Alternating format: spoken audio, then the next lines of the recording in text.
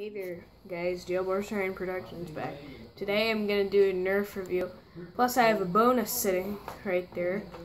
And today what we're going to be reviewing is the Nerf Artemis. This is probably my favorite rival gun. Hold on. This is my favorite rival gun, yeah. And it shoots walls. That's what it shoots. It even has a little safety mechanism right here, so you can't fire.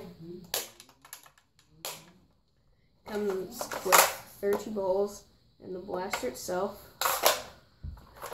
And here's one thing: it doesn't fire from the sides nor the top, it fires from the bottom. So I guess I'm gonna have to give you a demonstration.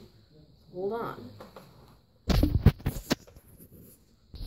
Here's the official firing test of the Nerf Apollo. I'm going to be firing it into that suitcase.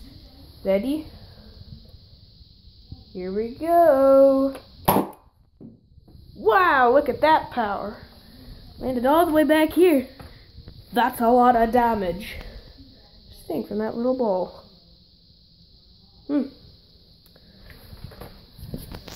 Reloading is very straightforward. You just slide this back, then you insert the ball into here and slide it forward.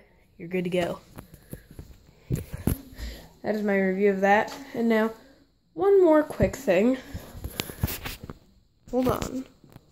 So I just happen to own this rare night finder.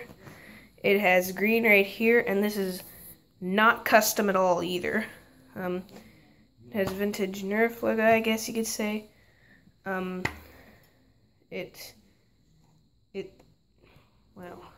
I mean, it's just really